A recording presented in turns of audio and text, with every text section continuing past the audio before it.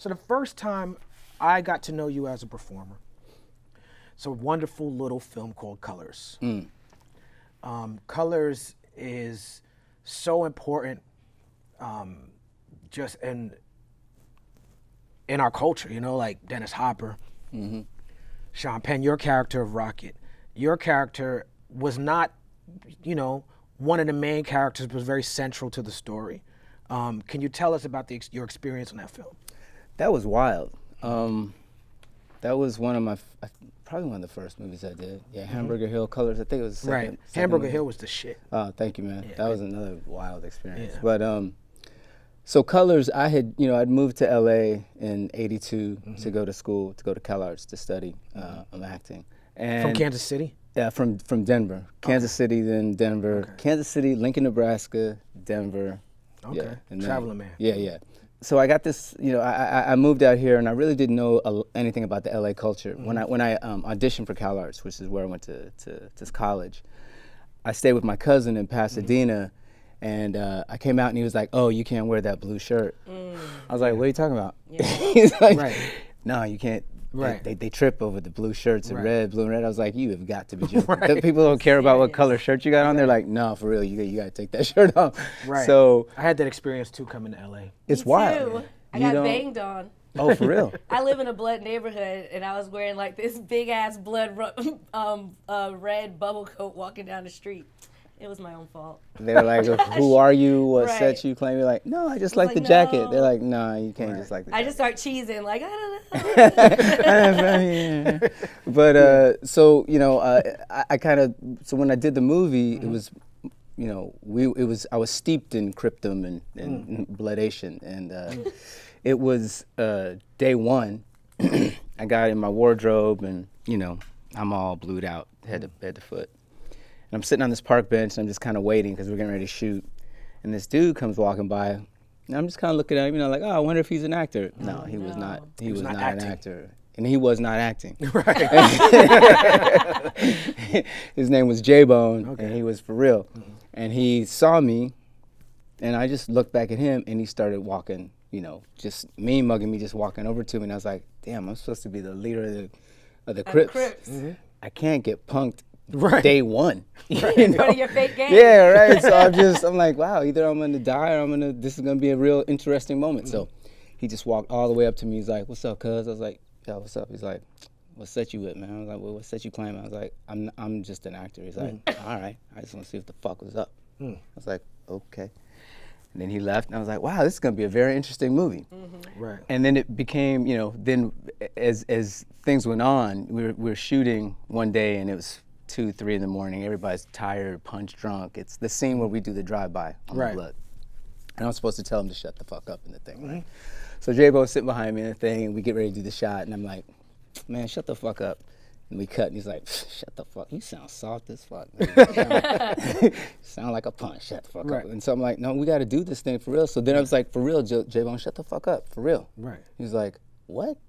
Like, I'll smoke you in this car right now. I was like, I'm about to get killed on the set of a movie for saying my lines as an actor in the scene.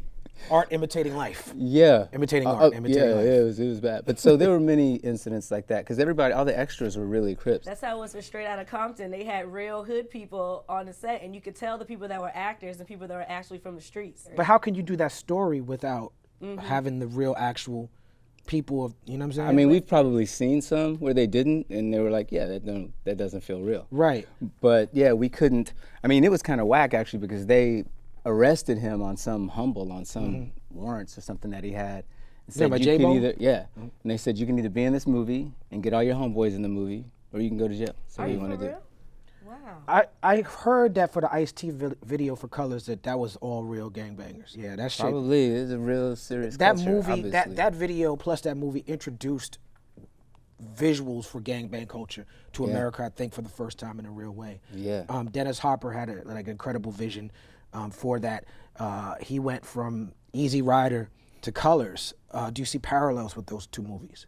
I don't know. Dennis is a very interesting guy, very interesting artist, collector of art, himself a photographer.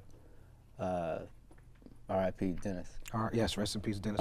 But no, I think he really brought a very interesting vision to the thing, and Sean Penn as the cop who we all hated on the set, right? Because he was always in character. So he was Pac-Man for real. Yeah, we hated it.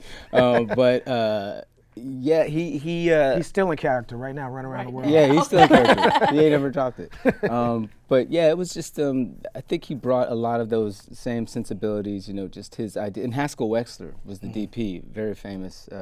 R.I.P. Haskell Wexler, very important cinematographer in the pantheon of cinematographers. So yeah, Dennis just brought all of that, which was an interesting mix to bring that to that storytelling and done that way. I always wanted to see the movie of the gangbangers though. I was like, this is a cop movie, kinda. Yeah. I kinda wanna see the gangbanger movie. Did you draw from the people that were actually in gangs on set? Like what kind of little mannerisms or things that you picked up from them and used? Yeah, I mean, I tried to. I mean, I always try to absorb that stuff and you know, when you have the real people around you, it's obviously something that I'm always looking and trying to steal things. But it was to peel back the layers and get to know them as just guys and not like, you know, gangbangers or whatever, just dudes, was really interesting, and to hear their stories and to be accepted in.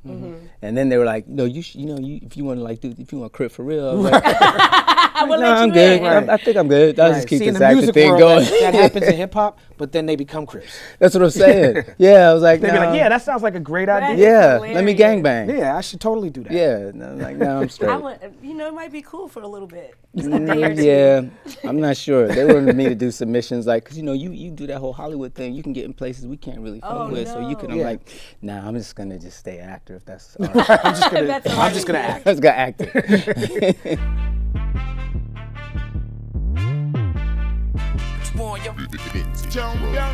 What we done started. Look at what we done started. This the people party. When opportunity knocking, then young nigga move that door. Whoa, get your foot stuck in it, call me young, go get it.